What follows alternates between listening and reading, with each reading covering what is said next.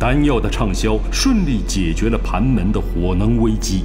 然而，这也得罪了原本垄断内院丹药销售的药帮，暗中与药帮串通一气的白帮无端挑衅售药的盘门，并打伤阿泰等人。而得知此事的萧炎忍无可忍，即刻带领盘门众人前去讨回公道。引出幕后黑手药帮帮主韩贤后，萧炎为彻底解决药帮，主动提出要与4品炼药师韩贤比试炼丹。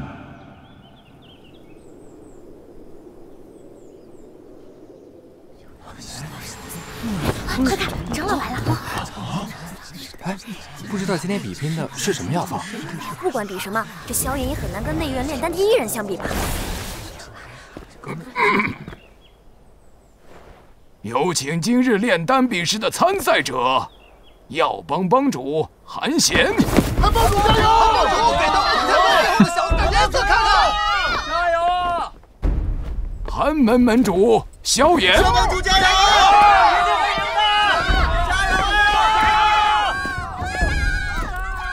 萧炎学弟，劝你乖乖认输，把那3种药方交给我，也好过待会儿当场丢脸。哼，学长，你还是盘算下药帮今后的生意吧。比赛过后，药帮5处人流最多的交易地点，我盘门就收下了。萧炎将3种药方以及盘门永不售卖丹药作为赌注，会不会太过冒险？收获与冒险总是并存的，我相信萧炎哥哥。炼丹比试开始前，我们先看一下药方。韩贤，你先吧。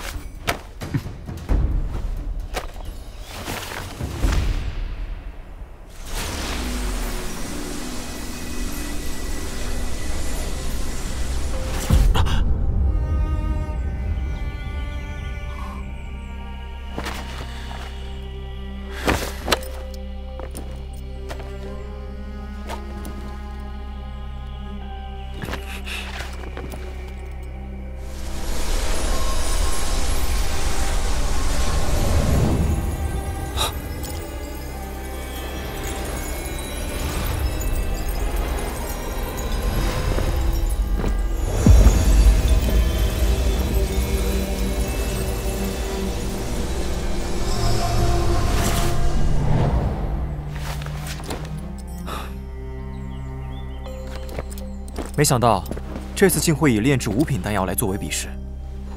啊，5品丹药，5品丹药，有没有搞错啊？就算萧炎再有天赋，现在也不可能炼出5品丹药啊！这长老看样子是来捣乱的。既然要比，那自然比个大的。这次比试炼制的5品丹药龙力丹，能让服用者在短时间内拥有极其强横的力量。大长老，2个小家伙要炼制5品丹药，会不会太过困难？韩贤炼药师的品级比萧炎高上不少，恐怕这一局韩贤赢定了。那可不一定。你们面前均准备了2份药材，意味着你们有2次机会。这2次机会中，谁先炼制成功，那么谁便获胜。那如果都失败了，该如何分出胜负？毕竟龙力丹可是5品丹药，老夫亦可从你们的失败品中端倪底细，一分高下。2位是否有异议？弟子无异议。比试现在开始。琛哥，这韩贤能否获胜？韩贤可是堂堂药帮帮主，岂是萧炎这种下等炼药师可比？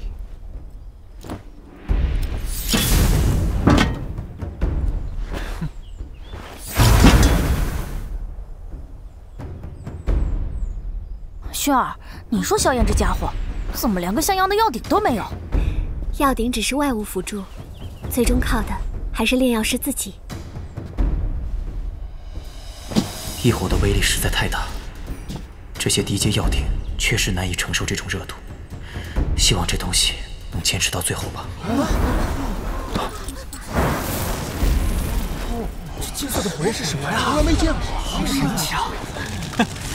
我这火焰名为幻金火，是从7阶幻金蝎龙兽的壳骸中寻得。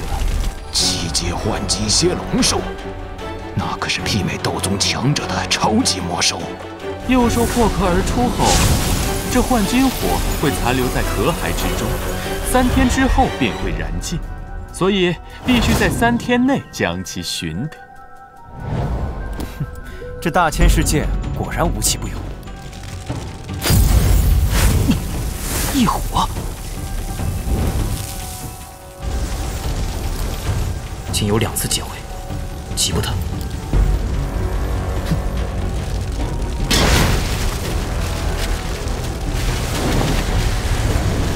快看，老大开始了！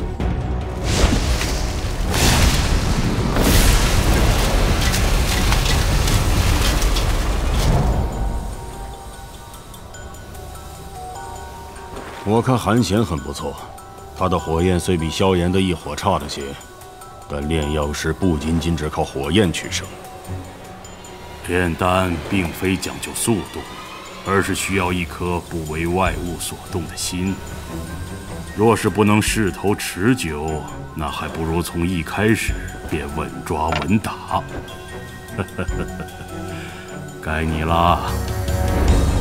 炼制之前，必须熟悉所有药材的特性，施以最合适的温度，方能提炼出所有精华。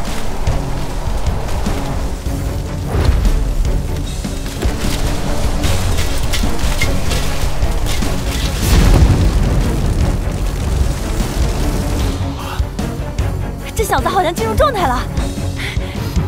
谋定而后动，加油啊，萧炎！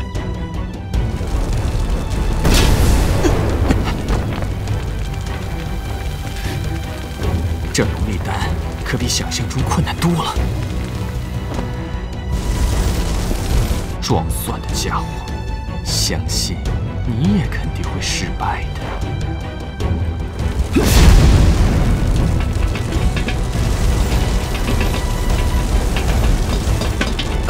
不好！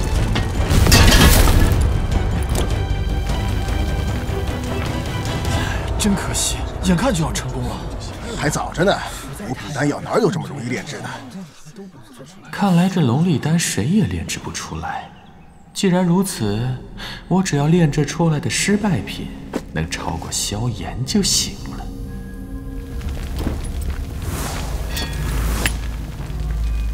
不愧是5品丹药，看来还要更加小心。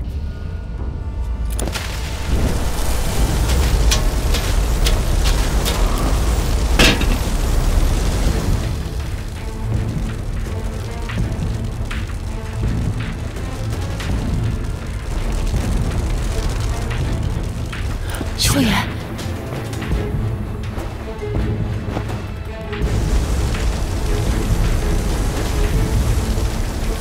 什么味儿？好香啊！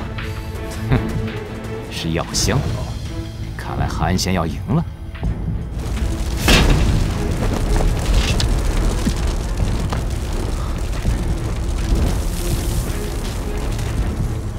虽然只是半成品，但总比完全失败来得好。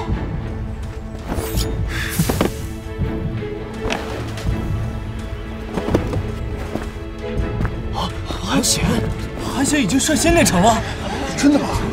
他炼制成功了。据说5品丹药成型会有异象，可除了先前的药香，并无半点异象。郝长老，弟子已经炼制结束。这也叫丹药？哼！韩贤这家伙竟然为了获胜，宁愿炼制失败品。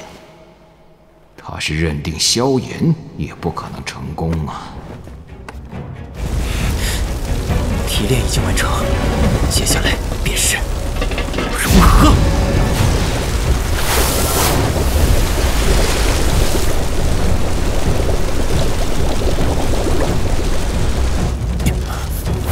给我凝！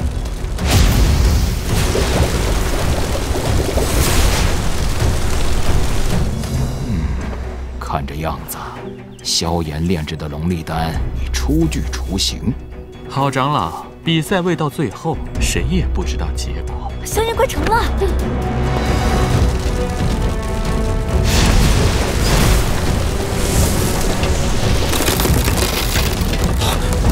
快吧，又要炸炉！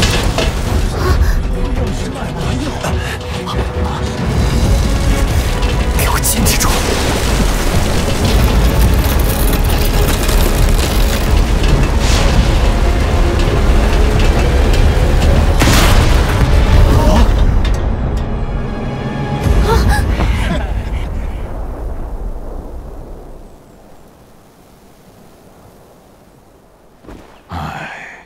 功亏一篑呀！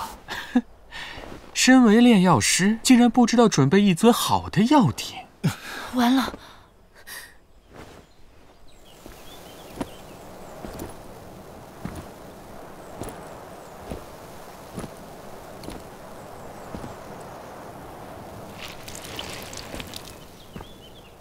萧炎学弟，炼丹失败乃是常有之事，你也不用介怀。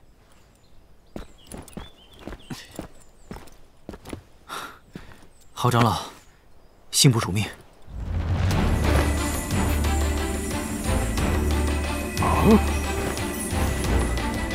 不可能！这家伙肯定是趁先前爆炸升起烟雾时作弊了。郝长老，请您检查吧，免得有人不服。韩仙同学，请注意你的言辞，是非公正，我自会定夺。这药箱没问题，色泽和外观都能说明这是一颗炼制成功的龙力丹。我宣布，这次炼药比试，萧炎胜。没想到萧炎居然这么厉害，内院炼药第一人，这下有易主了。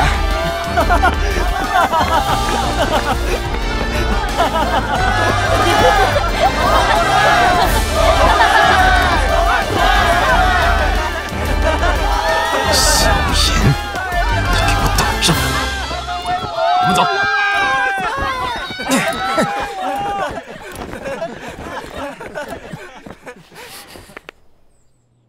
棋要一步一步下，路也要一步一步走。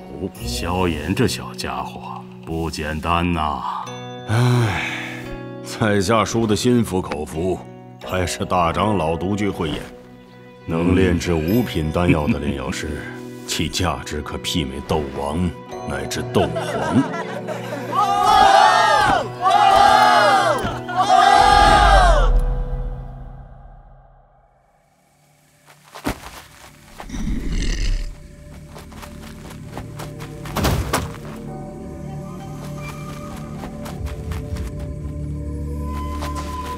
大家小心！看来正式任务开始前，还得热个身体。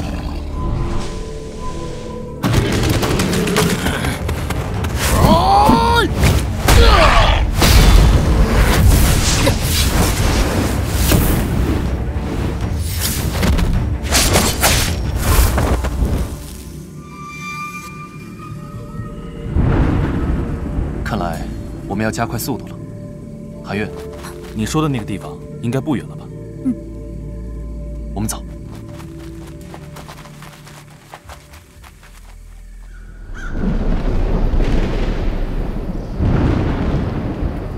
老师，寒门总算进入正轨，我也该去深山修炼它了。修炼3000雷动的第一步，便是要炼化卷轴中封印的那一丝风雷之力。不过这风雷之力颇为霸道，稍有不慎，便会有被反噬的危险。萧炎，你准备好了吗？一火焚身我都挺了过来，这风雷之力，我要定了。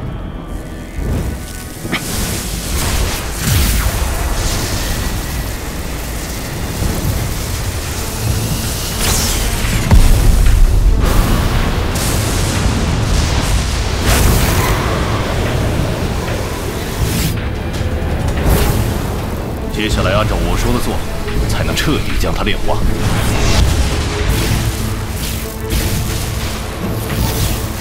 凝。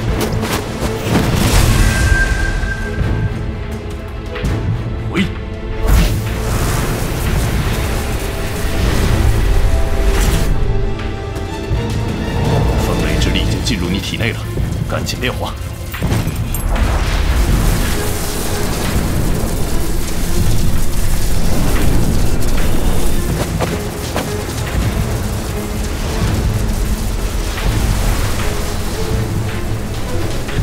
这风雷之力的炼化竟如此困难。